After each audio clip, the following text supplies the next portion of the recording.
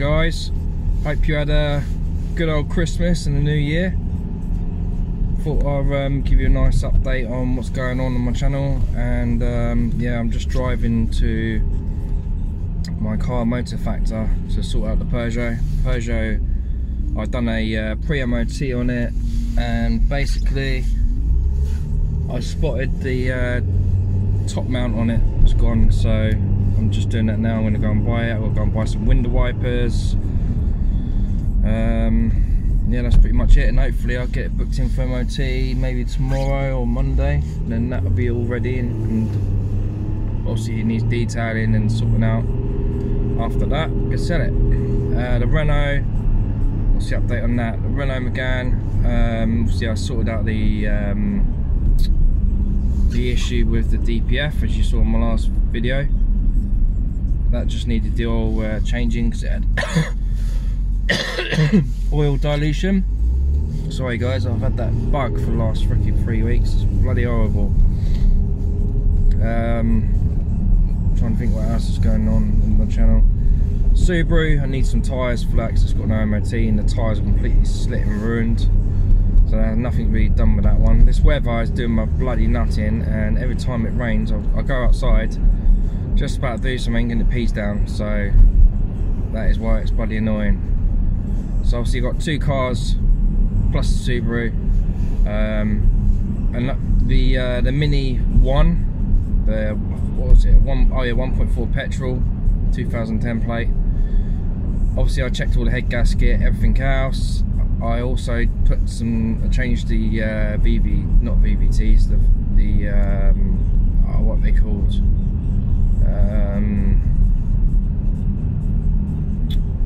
the valve solenoids.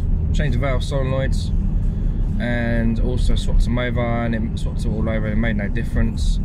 So I think it's the timing chain, I think, but I didn't want to keep spending loads of money on that one because I've got two other cars sitting. I've got a Subaru where it's worth quite a bit of money. It's just sitting there doing nothing, so I need to shift them.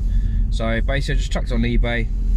I've paid £1,000 for it. I got 1,070 back, so got my money back for it, and obviously I can add that back and do the other two little bangers that I got, the Renault and the Peugeot, and then that will go in the pot, and then sort out the Subaru, sell the Subaru, and we'll have a nice big chunk of money to get another car.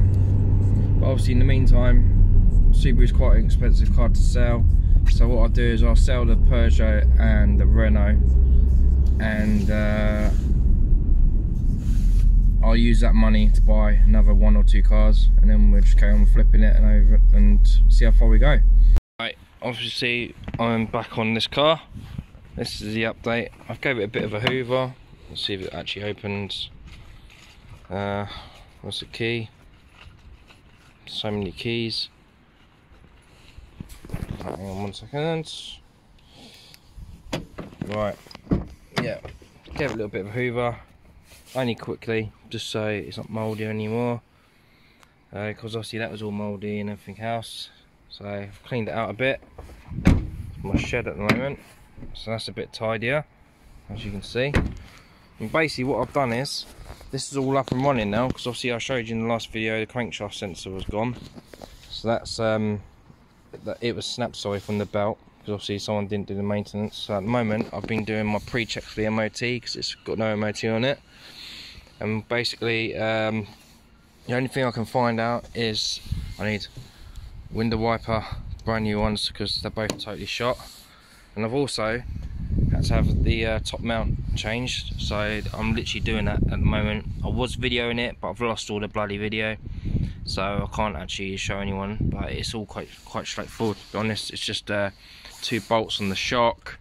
You got the one there as well, the nut there, take that one off. And yeah, basically you got an Allen key and another nut on the top of the top mount, and pull it out. So that's in the boot at the moment. I've just got to put a new top mount and bearing on, because they're totally shot. I could literally shake the whole shock. But when I took it for a test drive after it was all running, that's what I spotted. Also, I'm not 100% sure, but I think the gearbox might be buggered on this, but I haven't gave it a proper drive. It might be to do with that shock shaking. So once that shock, actually the top mount turns up, I'll be able to fit that if it actually doesn't rain, because every time I come out here to try and do it, it bloody rains. The good old UK weather is doing my nutting lately. And obviously because I've got no garage, I'm the driveway king, sitting on the drive on a nice wet floor all the time. I also got hypothermia out here, so yeah, things you do, eh, for a bit of money. So alright, anyway, that's for this one. So this is all running now, and drives, I can't remember the mileage, 117, yeah, so it just needs a good old valet, all the seats and that. I've just done a quick hoover and just, I haven't even wiped it over, got a bit of service history. So I think this owes me about £1,000, something like that. So I did get it quite cheap, to be honest. It's only done 117, done service history. It's on 12 plate, probably get about £2.5 to £3 for it. It's the 308E. Yeah, E's basically like supposed to be apparently a mini hybrid where it's got a stop-start feature, which I don't know what that means, but fair enough. Obviously I know what a stop-start is, but the 308E is something to do with it charges the battery at the same time. It's got like a very expensive alternator. It's about 500–600 quid, which I nearly had a heart attack because I thought it was broke, but it's all running fine now. Also, if anyone likes this is my son's car. It's the VXR 2 litre turbo, whatever. Maybe I could do a video of that if anyone likes it. Go out on it, it's pretty quick.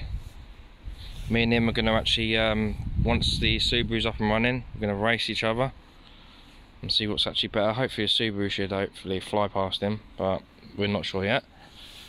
And also, this is the Megane sitting up the road, right out the way. Remember this Megane, guys? Well, anyway, I found out it's got no locking wheel nut, so I've had a bit of a fun time.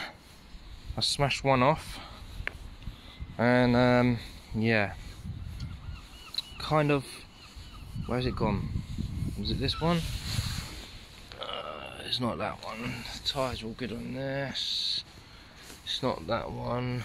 That's the one I managed to fix. And yeah, long story short, I'm not sure what one it is. I think I did leave the socket in there because I couldn't get it out. Oh no, I might have done it in the end. Anyway, like I just said,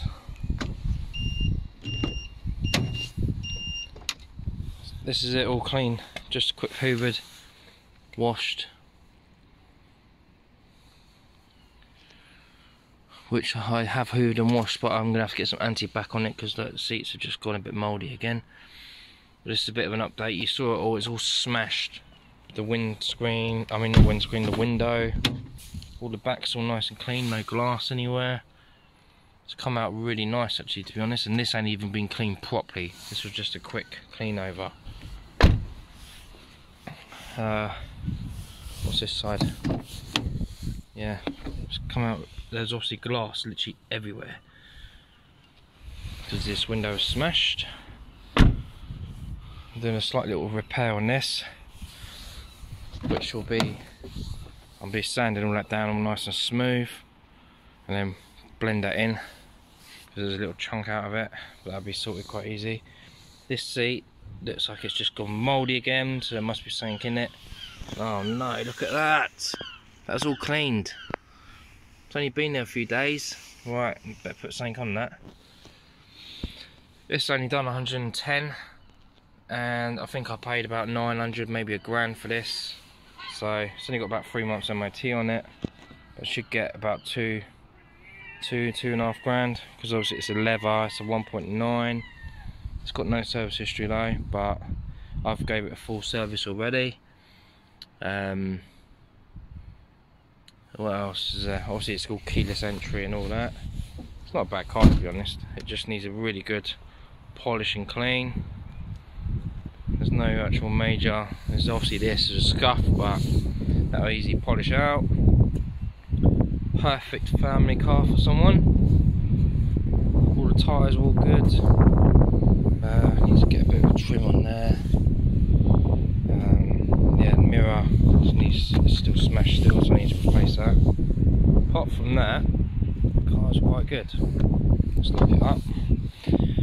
So anyway guys, I thought I'd just give you guys an update, because you probably wonder where I am and what I'm doing, but obviously where this weather is so crap all the time in the UK, and I'm down southeast as well, so I'm right by the seaside, so it's bloody cold and rainy all the time. Anyway, if you like all this content and you like the update and whatever, give us a comment and tell me what else I need to do, what else I should do to make this channel even much better than what it is, because I've got like 98% that haven't subscribed and 2% that have, which is quite a bad ratio, and I can see that a lot of people don't actually watch my channel with these flipping car series or even flipping these cars, because I don't know if they're boring or it's me or people just don't like it that much. But how I see it is, I do this all the time, so I thought I'd just show you guys about it all, how it all works and whatever. There'll be more interesting stuff going on,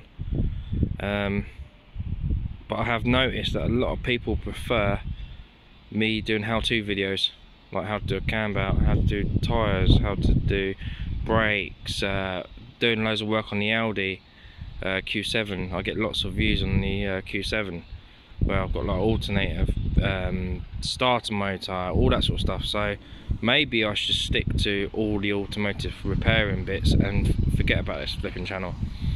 But I was actually going to carry on doing the flipping, because obviously I still want to get to a 15 grand car, so I will crack on with that still, but not as fast as it is, because I think if I want my channel to grow, I need to start doing my more automotive stuff where I'm actually repairing cars all the time. But lately I keep buying bangers. Like this one was a banger. Obviously it's had a DPF light on and need the oil changed, because it had an oil dilution and all that sort of stuff, which is all sorted and runs perfect now. So, and obviously the Peugeot was a bit of a banger because it was a non-starter. So people like all these non-starters, and I keep buying non-starters and I fix them all up and see what we can do. But I'm not sure what else how I can make this channel even bigger. I was actually thinking of buying Copart cars and repairing them, because my mechanical knowledge will be brilliant if I buy a non-Copart car and try that. But it sucks a bit because I ain't got a garage. There's no garages local around here, because I'm in southeast and pretty much near Brighton, and it's bloody expensive to rent out places around here. All I've got is a driveway, which is the way it is for now, until I make a load of money from cars, and then maybe I can, my plan is I'd love to have a dealership or something, but that's always people's dreams.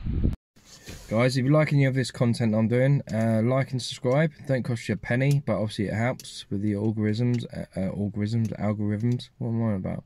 Algorithms? No, algorithms. Like and subscribe, and I'll see you soon. See you later. Bye.